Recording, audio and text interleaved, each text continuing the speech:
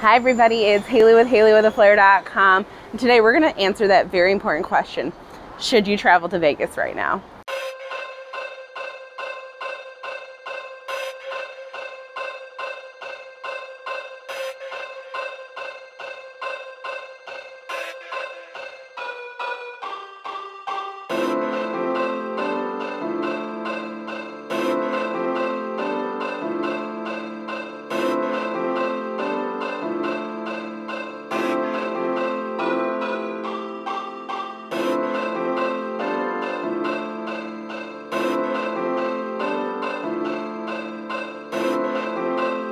I hope you guys enjoyed that previous small glamorized version of my travel day. But now you're gonna get the nitty-gritty. So the actual process of flying to Vegas was super simple, super easy. Delta has just done a great job. I like how they board from the back of the plane forward. They're blocking middle seats still, I believe, through May 1st at this point. And then they're going to open it back up. But just safety-wise, I've really enjoyed Delta, and I actually paid a little bit more to fly Delta for that reason. And also, I'm gold medallion, so you know, I'm a bit of a Delta snob.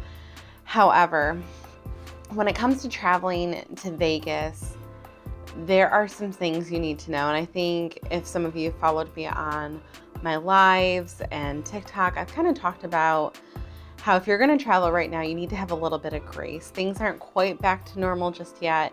So I know this, I work in hotels, and I went in with this thought process. However, myself going over that spring breakish time period, because most schools either have like the third week in March or over the Easter week, which is what my daughter normally has, and she was at her father's.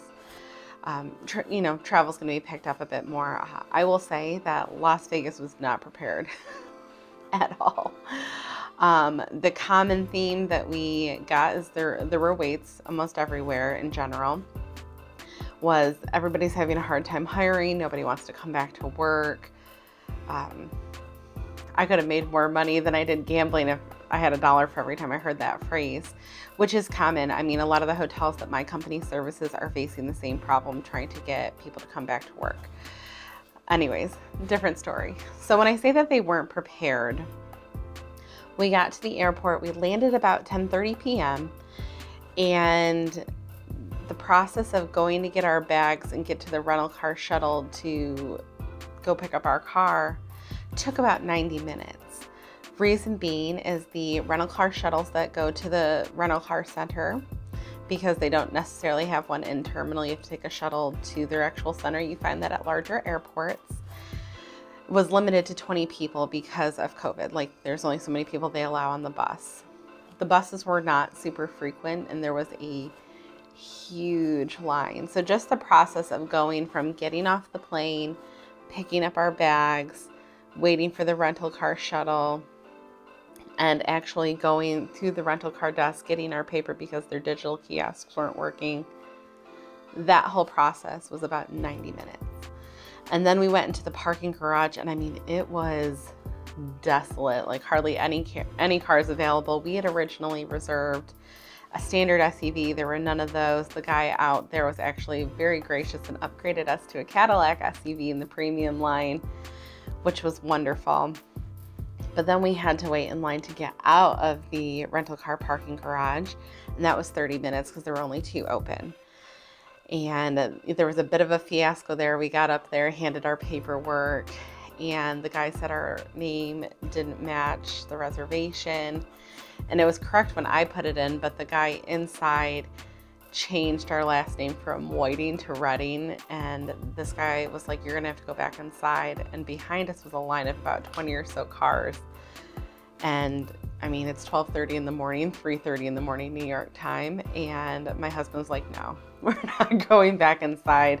Somebody can come fix this. I'm not waiting back in this line," because we were super exhausted. So technically the whole process from wheels down to getting out of the airport rental car garage was 2 hours. So we were a little bit tired. The Strip was definitely busy, just like pre-COVID in my opinion. So we rolled up to the Venetian where we were staying, and It's busy. I've worked for a full service hotel, big full service hotel before. It's busy. I wouldn't say it was overpouring busy, like there weren't lines out the door, but it was definitely thick traffic getting through there. We got off out of our car. There were, in the valet section, there were luggage carts lined up down the side. So we went to take one of those to load up our luggage because I had 4 suitcases that were over 60 pounds plus 2 gear bags. I have a really bad back. I have 2 herniated discs, so I wasn't going to be lugging those through a casino. They had a bunch of bell staff come over. They're like, hey, we'll actually take your bags for you. We can't have you take the carts. And I'm like, you know what? Even better. Like, then I don't have to worry about it. And that's a bonus to staying with a true full service hotels. They have a bell staff that can take care of your luggage for you so you can focus on starting your vacation, getting checked in, etc. So we go to check in inside, and there's posters with QR codes for a digital check-in and a digital key. And I looked at the line. The line wasn't, like I said, overflowing, but it was about halfway full. And I was like, you know what? I would love to do digital check-in.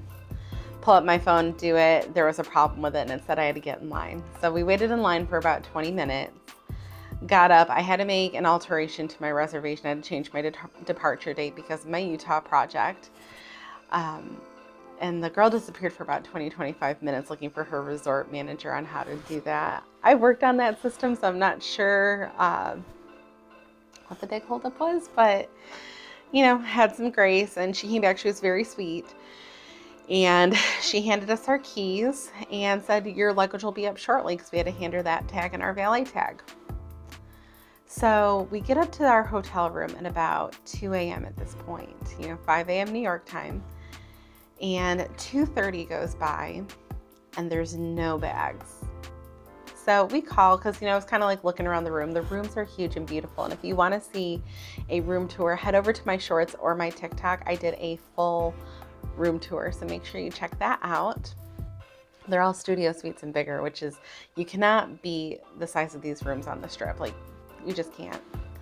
So we called and they're like, oh, it's going to be up in 15-20 minutes. We're a little backed up. So we're like, okay. So, just getting settled, waiting for our bags. My husband's CPAP is in our bags, but, just enjoyed the room. 3 a.m. rolls by. There's still no bags. So my husband calls and asks for a supervisor. And she kind of had a bit of an attitude and was like, well, we're really busy down here, but I can send them up right now. So we wait, and 3:30 comes by and there's no bags. At this point in time, we're tired. We're exhausted. My husband goes downstairs to go find our bags and bring them up.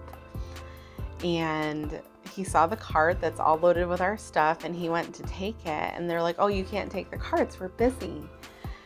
And my husband's like, somebody can follow me up and come get this cart. I need to go to bed. We're exhausted. So somebody followed him up to take the cart back down. So that was a little off-putting. And I think I was intending to film more of this portion in Vegas, but I was not the most satisfied with my Venetian experience. It's not that it's, a dumpy hotel or anything like that. Just compared to other venues that I encountered in Vegas, even though they had less staff and wait times, they were overall just more pleasant to deal with. And myself working in hotels for 14 years, that customer service piece is invaluable. You can have a property that is dated, that, maybe isn't the shiniest penny on the block, but if it's clean and it has great service, I will always sing your praises, because those kind of things are not in the hotel's control. But overall speaking, aside from the one girl that checked us in and our housekeeper, the hotel staff, different from restaurant, the hotel staff at the Venetian was just very grumpy and not very empathetic. So if you want to know more to that story, there's even a few more things that we incurred during our visit. You can head over to my TikTok, because that's where all the tea is. All the non-professional videos are over there on my TikTok.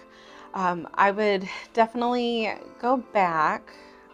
I wouldn't stay at the Venetian again. I'd probably pick something more mid-strip or even off the strip, because you'll see later on through this series, I had a really great experience at an off-strip casino resort, which was wonderful.